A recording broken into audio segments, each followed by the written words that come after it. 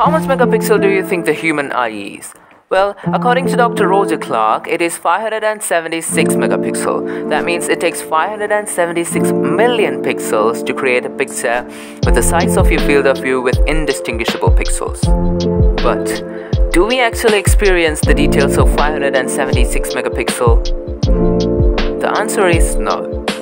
We can only see high resolution in a very small area in the center of our vision called the fovea. Our eyes actually works like a detective. It collects clues and sends them to the brain to put them together to form a complete picture. Now suppose you bought a new camera and it takes 576 megapixel pictures like this, instead of this. What will you do with that camera? Will you return it? Share your thoughts in the comments. And don't forget to subscribe.